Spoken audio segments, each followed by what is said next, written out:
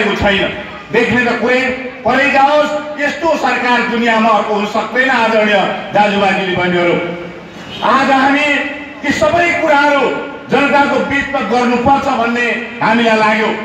जनताको मनमा खड्केका कुराहरू, जनतालाई लागेका कुराहरू, जनताको पीर मर्कालाई हामीले उठाउनु पर्छ, बाँडी दिनुपर्छ, अगाडि बढाउनु पर्छ भन्ने हामीलाई लाग्यो। अनि हामीले चाहिँ यो विरोध कार्यक्रम राष्ट्रव्यापी रूपबाट सञ्चालन गर्यौं। त्यही कार्यक्रम अन्तर्गत आज देशव्यापी रूपमा सभाहरू भइरहेका छन्, विरोध सभाहरू चलिरहेका छन्। आदरणीय दाजुभाइ दिदीबहिनीहरू, हामी इतिहासका निर्माता हौं। नेपाली कांग्रेसले नेपालको इतिहासको आधुनिकीकरण गर्यो।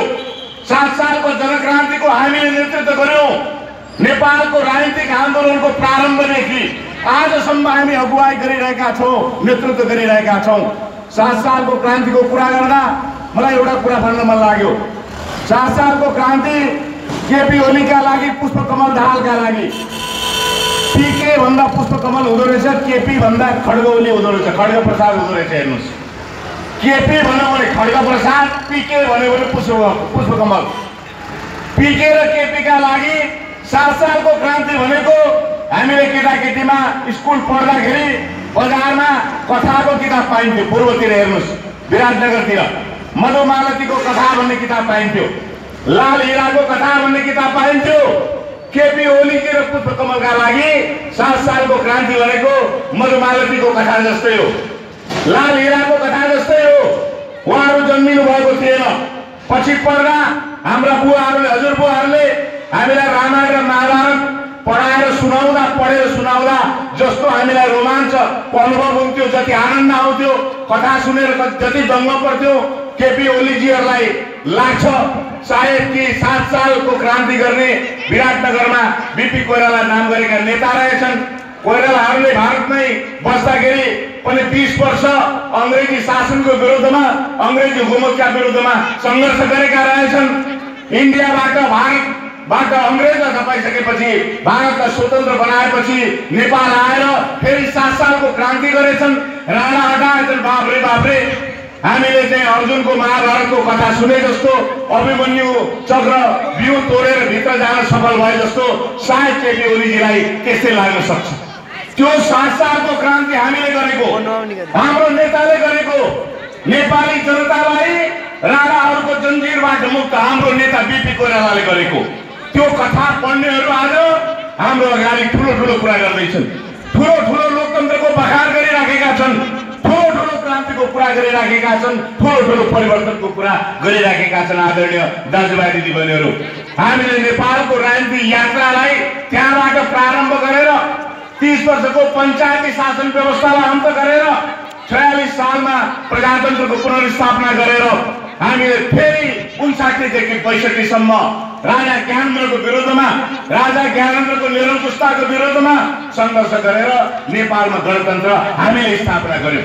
बीपी कोइराला मात्रै होइन, सुवर्ण शमशेर मात्रै होइन, गणेशमान सिंह मात्रै होइन, कृष्णप्रसाद भट्टराई मात्रै होइन, गिरिजाप्रसाद कोइराला र सुशील कोइरालासम्म आइपुग्दा नेपालको राजनीतिक यात्रालाई दोहोऱ्याएर आजको बिन्दुसम्म लिएर आयौं।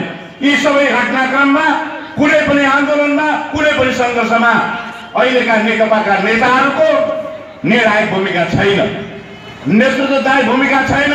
उनीहरूको अगुवाईमा यी कुनै पनि आन्दोलनहरू भएका होइनन्, हाम्रो अगुवाईमा यी आन्दोलनहरू सम्पन्न भएका हुन्। आदरणीय दाजुभाइ दिदीबहिनीहरू, आज मुलुक सङ्कटमा छ, नेपाली जनता सङ्कटमा छन्, गफाडीहरूको सरकार छ। दुनियाँमा यति गफाडी प्रधानमन्त्री संसारमा खोजी मर्दा पाइँदैन। यति गफाडी सत्तारूढ दलका अध्यक्ष एक त संसारमा कुनै पनि अर्को दोस्रो पार्टी छैन जुन पार्टीका 2टा अध्यक्ष छन्। एउटै पार्टीका 2टा अध्यक्ष, गफमा प्रतिस्पर्धा छ, कुराकानीमा प्रतिस्पर्धा छ।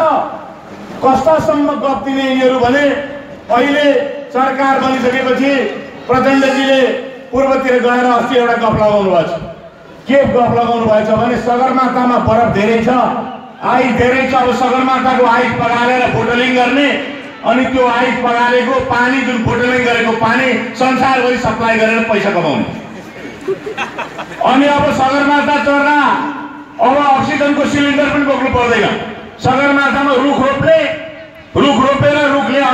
पर्मिसन गर्छ, अक्सिजन त्यसै सगरमाथाभरि अक्सिजन फैलिन्छ। अनि सगरमाथा जाँदा कुनै पनि सगरमाथा आरोहीले अक्सिजनको सिलिन्डरै बोक्नु पर्दैन। हेर्नुहोस् पुष्पकमल दाहालको गफ। केपी ओलीजी पूर्वै जानुभएछ, विराट चोक भन्ने ठाउँमा गएर गफ गर्नुभएछ। के गफ गर्नुभएछ भने म अब चन्द्रमामा रकेट पठाउँदैछु। अनि मैले त्यो खबर सुने, समाचारमा पढेँ, टिभीमा सुने। अनि मैले त्यो एरोस्पेस सेक्टरका अथवा त्यो नासासँग जोडिएको त्यो ज्ञान भएका केही मानिसहरूलाई मैले सोधेँ, वैज्ञानिकहरूलाई सोधेँ नेपालकै, एउटा रकेट पठाउन कति लाग्छ चन्द्रमामा भन्दाखेरि त्यो रकेट राख्ने जुन नासा जस्तै एउटा सेन्टर बनाउनु पर्यो, संसारभरिका वैज्ञानिक ल्याउनु पर्यो, रकेट किन्नु पर्यो। यो सबै खर्च मिलाउँदा नेपालको 4 वर्षको बजेट लाग्दो रहेछ। हेर्नुहोस्, धरहरा भाँचिएको, धरहरा ध्वस्त भएको 3 वर्ष भइसक्यो, बल्ल बल्ल शिलान्यास भएको छ। भूकम्प पीडितहरूका घर अहिलेसम्म बनेका छैनन्। भूकम्प पीडितका 2-3 लाखका घर बनाउन नसक्ने 3 अरबको धरहरा तुरन्तै सुरु गरेर 4-5 वर्षभित्र बनाउन नसक्ने चन्द्रमामा झन्डै 28 खरब रुपियाँ लाग्दो रहेछ। 28 खरब रुपियाँ खर्च गरेर नेपालको राजस्व बल्ल बल्ल 9 खरब उड्छ। 9 चौको 36 भन्दा झन्डै 3.5 वर्षको बजेट लाग्दो रहेछ रकेट पठाउनलाई। अब ओलीजीले भनिदिनु भयो म अब चन्द्रमामा रकेट पठाउँदैछु। त्यति मात्रै भनेको भए त ल ठिकै छ, कल्पना गर्नुभयो कुनै दिन रकेट पुग्ला पनि, हाम्रो अर्को पुस्ताले पुर्याउला, हामीले पुर्याउन नसके। उहाँले भनिदिनु भयो 2 वर्षभित्रमा म अब पेट्रोल उत्पादन गर्छु। पेट्रोलको खानी कहाँ छ त्यो पत्ता लागेको छैन। पेट्रोल खानी पत्ता लगाउने विशेषज्ञको टिमले पेट्रोल खानी कहाँ छ भनेर खोज्न पनि सुरु गरेको छैन। 2 वर्षभित्र कहाँबाट पेट्रोल उत्पादन हुन्छ? मोरङ जिल्लाको राजानगरमा पञ्चायत कालमा 40 सालमा विदेशीहरू आएर पेट्रोल छ भनेर अध्ययन गरे। अध्ययन गर्दा गर्दै त्यो यसै बन्द भयो, त्यहाँ पेट्रोल पत्ता लागेन। केपी ओलीजी के भन्दै हुनुहुन्छ? 2 वर्षभित्रमा म पेट्रोल उत्पादन गर्छु। योभन्दा ज्यादा गफ के हुन सक्छ? निर्वाचनको अगाडि उहाँले भनिदिनु भयो घर घरमा पाइपलाइन आउँछ ग्यासको।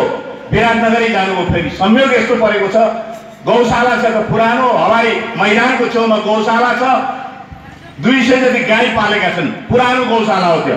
त्यहाँबाट गोबर ग्यास प्लान्ट त्यहाँ स्थापना गरेर 32 वटा घरमा पाइप पुर्याएको रहेछ। 32 वटा घरमा उहाँले उद्घाटन गरिदिनु भयो र के भनिदिनु भयो भने यही हो पाइपलाइन भनेको। मैले निर्वाचनमा पाइपलाइन विस्तार गर्छु भनेको थिएँ, यही हो पाइपलाइन भनेको। ल हेर्नुहोस् नेपालीहरूको भाग्य पनि कस्तो, यस्ता गफाडीहरूलाई बेहोर्नु परेको छ। आज यो शान्ति बगैँचाको मञ्चमा, आज यो सन्धि खर्कमा उभिएर भन्न चाहन्छु, पुष्पकमल दाहालले त 2 पटक सन्धि खर्कमा आक्रमण गरेर यहाँ हाम्रा धेरै नेपाली दाजुभाइहरूको, धेरै सन्धि खर्कवासीहरूको रगत बगाइसक्नु भएको छ। यो भूमिमा सन्धि खर्कका हाम्रा दाजुभाइहरूको रगत बगेको छ। रगतको आहालबाट उठेको एउटा पात्रको नाम हो पुष्पकमल दाहाल। आज मैले मेरो पार्टी कार्यालयमा 8 जना हाम्रा अग्र शहीदहरूको मैले तस्बिर हेरेँ। 8 जना राममणि केवाली, शिवलाल खरेल, शिवलाल पोखरेल, भेषबहादुर छेत्री, मीन प्रसाद बेलवासे, तारा प्रसाद खरेल, पदमचंद श्रेष्ठ, लीला खरेल र तेज प्रसाद पोखरेल। मैले 8 जना हाम्रा अग्रजहरूको मैले तस्बिर हेरेँ, बडो भावुक भएँ। रुकुममा गएर मैले पार्टी कार्यालयमा हेर्दा 84 जनाको तस्बिर हेरेको थिएँ पार्टी कार्यालयमा। उहाँहरूको हिंसाको शिकार बन्नुभएको। यी त हाम्रा पार्टीका साथीहरू हुन्। पार्टीका साथीहरूलाई त छोड्नु भएन। सन्धि खर्कमा पनि उहाँले धेरै ठुलो रगतको खोलो बगाउनु भयो। रगतको खोलो बगाउनेहरूको कुरा आज हामीले सुन्नु परेको छ। आतंककारीहरूको कुरा आज हामीले सुन्नु परेको छ। प्रधानमन्त्रीको पदमा हामीले समर्थन गर्नुपर्ने अवस्थामा यो मुलुक पुगेको छ। त्यसैले आदरणीय दाजुभाइ दिदीबहिनीहरू, हामी आज यसै सडकमा आएका छैनौँ। नेपाली कङ्ग्रेसले यसै सडकमा उत्रिएको छैन। नेपाली कङ्ग्रेसले जुन दृष्टिकोण बोकेको छ, जुन विचारधारा बोकेको छ, जुन कार्यक्रम बोकेको छ, जुन मान्यता बोकेको छ, जुन सिद्धान्त बोकेको छ, जुन विश्वास बोकेको छ, उसको विश्वासले भन्छ बाटो बिराएकाहरूलाई पनि सही बाटोमा ल्याऊ, हतियार बोकेकाहरूलाई पनि हतियार बिसाउन लगाऊ, हिंसामा उत्रिएकाहरूलाई पनि हिंसा छोड्न लगाऊ, सबैलाई एकताबद्ध बनाएर नेपालीहरूको बिचमा एकता कायम गरेर हाते मालो गरेर शान्तिको बाटोबाट हामी मुलुकको विकास गरौँ, मुलुकको उन्नति गरौँ। हामीले भन्यौँ, हाम्रो विश्वासले भन्यौँ, हाम्रो मान्यताले भन्यौँ, हाम्रो सिद्धान्तले भन्यौँ, हाम्रो इतिहासले भन्यौँ, हाम्रा प्राप्त स्मरणीय नेता बीपी कोइरालाले भन्नुभयो, राजनीतिक क्रान्ति र परिवर्तनपछि प्राप्त हुने सत्ता सधैँभरि हामीलाई चाहिँदैन। हामी सरकारमा सधैँ जानुपर्छ भन्ने छैन, हामी सधैँभरि प्रधानमन्त्री र मन्त्री बन्नुपर्छ भन्ने छैन। तर जसले सरकार चलाउँछले, जसले शासन चलाउँछले त्यसले विधिपूर्वक चलाउनु पर्छ, जनताबाट निर्वाचित भएर चलाउनु पर्छ। जनताबाट अहिलेको सरकार निर्वाचित त पक्कै हो, हामीले स्वीकार गरेका छौँ, हामीले मानेका छौँ। तर सरकार विधिपूर्वक चलिराखेको छ, सरकार संविधान अनुसार चलिराखेको छ, सरकार ऐन कानुन अनुसार चलिराखेको छ भन्दा चलिराखेको छैन। अघि साथीहरूले भन्नुभयो 33 किलो सुन प्रकरणमा एकजना गोरे नाम गरेका उपरेदी थरका व्यक्तिको नाम आयो, पक्राउ परे, अदालत लगियो, पूर्वपक्षका लागि थुनामा राख्यो। तपाईँले पढ्नुभयो, सुन्नुभयो। आज 33 किलो सुनको प्रकरण कहाँ पुग्यो? 33 किलो सुनको लहरो माथिसम्म पुगेको छ भन्ने आवाजहरू आज कहाँ गए? आज त्यसै हराएर गयो। अघि नै भन्नुभयो लोकेन्द्रजीले, समारिएको सुन अड्डामा पुग्दा सुन भयो तामा भइसक्यो। यस्ता जादुगरहरू छन् यो सरकारमा, यस्ता जादुगरहरूको सरकार हो यो। त्यसैले आज हामीले सरकारका धेरै कुराहरूलाई खोतल्नु पर्ने, धेरै कुराहरूलाई जनसमक्ष पुर्याउनु पर्ने, धेरै कुराहरूको चर्चा गर्नुपर्ने आज यो अवस्थामा हामी पुगेका छौँ। आदरणीय